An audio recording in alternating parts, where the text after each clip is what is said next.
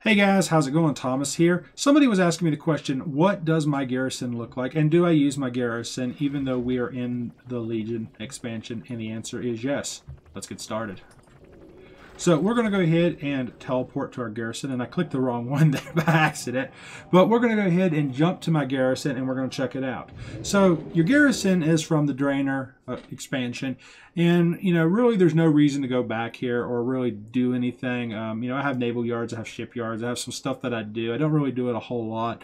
But there is stuff that you can do in Draenor, and because it is from the last expansion, you can still make money here, especially when it comes to making things like, bags and materials for like bags and stuff like that if you're a tailor and different things like that, stuff that's going to benefit your profession. So if you look here, I pretty much have all the, like these guys here, these mounts and all this kind of stuff. I pretty much have all this stuff bought. And, you can do your, come over here to your blueprints, upgrade, and, level all your different stuff up and your different buildings and things. And, some of the stuff, let's just click right back here real quick. See, some of the stuff I have in here, like my stables, I do have my stables and stuff because, like, if I'm riding my mount in Draenor, I don't want to get knocked off my mounts and just different, perks and stuff like that. And most of this stuff I have it really cranked up and it allows me to have more followers and stuff. But, I really have not been here inside of my Garrison, or I really never even come in here now that we are on the Legion expansion because there's no purpose. There's really no point. We're a little overgeared and stuff. There's no reason. We do have, as you guys can see here, I have not been here since God knows when. So we have a full cache here of Garrison resources. So we'll just go ahead and collect those while we're here. We do have the different quests and stuff like that you can do. You can get from these guys when you do the quest lines. You have your battle pat trainer here. We have our statue things. We have inns that give us weeklies and stuff over here. Our Garrison. The main reason I do come here is this is where I typically will, I will teleport. I use this mainly because of this stone here.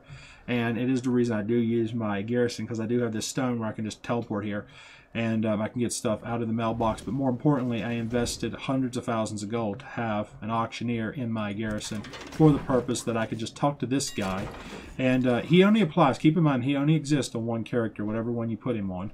And I actually have two characters that I have hit this guy on. And what you have to do is you have to get what's called mods. So if you type in mods here, and typically it is the, you have to have, the auction modular. These things typically sell for 300 gold. They're up to 8,000. That's ridiculous. There's no reason they should be that much. I wish I had a bunch of them in the bank right now. And then typically you make them next. The universal language mods that you actually see right here, these things sell for over 100,000 gold usually. So they're very expensive. People, I used to deal in these all the time. I'd have like 3 or 4 of these on my account, but they tie up so much currency. But whenever you do sell them, the payoff is 30,000-40,000 gold. And the way you get these is you actually get the parts and stuff inside of your inventory and everything. You actually buy the parts and stuff, and and once you get the parts, you can assemble these, and it takes like 3 or 4 different parts, to make the universal language mod. So a great example is if we would just do, let's say, shift here on this, we could just do like language mods, universal language modules, and we'll just go ahead and we'll just actually just put module right on there, so like that. And this should put all the back end stuff on here. And no, it didn't. I'm trying to remember how I do this. I can't remember. It's been a while. It's definitely been a while. Let's see. Let's say let's try this again, shall we? So we'll do the universal language mods, and I think it's actually, you might want to do just remove the mod. Okay, there we go. Now we have it. There you go. So what we have here is, this is the back end. So we have this here. You have to buy one of these, and you have to get one of these. And you have to put all this stuff together. And typically these right here, if you're lucky and you deal in these, you'll see somebody will put one of these up for 50,000 gold. You buy it, and then you buy the other 2 parts. You throw it all together real quick, and boom, you make some serious bang.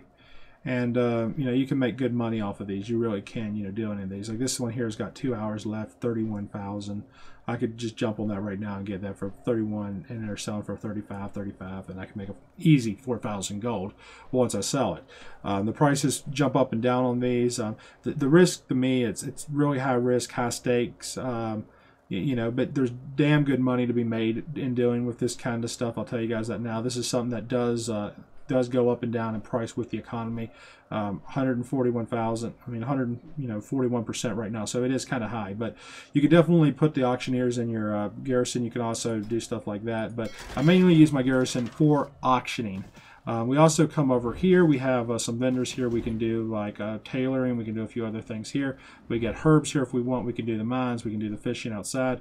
We have an access to a quick bank right here. And honestly, running back and forth, you know, doing stuff like that, accessing my bank, or even accessing the guild bank there when I'm in a guild is relatively convenient and stuff like that. And then we have all of our mounts and stuff on display here, a good portion of those. But anyways, guys, hope you enjoyed this video. Hopefully you guys enjoyed seeing my garrison, for some of you those who have been asking. And the question is, should you really invest in building up your garrison now that we are on Legion?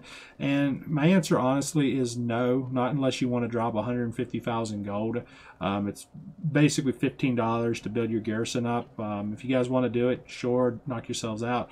But honestly, it's just cheaper to just teleport to or go to Stormwind or somewhere. Save you a lot of time, hassle, and headache. I would rather invest 150,000 gold into like a mount like this, the Yak mount. This is a 140,000 gold mount that you get in Pandora. So I would rather spend that kind of gold on something like this than putting an auction house in here. And I have 2 auctioneers and auction houses. And the reason I have them is because I dealt in those mods and stuff constantly, modules constantly work to build my my garrison up and my auction and my gold and stuff. And I think it cost me, when I did this, you know, 50,000 gold. Not a big deal. I was making 100,000 a month or more. Now 200,000 gold. That's going to take me. It's over 200,000 gold investment. So to get that kind of gold right now, you know, that's 2-3 months of work right there. So even with the new expansion, I mean, the way I make my money, you know, it's just the way I make money, it's just kind of slowly going down and decreasing gradually, so less effective. But anyways, guys, hope you enjoyed the video. Hopefully you guys enjoyed checking out my garrison, and I'll catch you later. Peace out, YouTube. Please subscribe.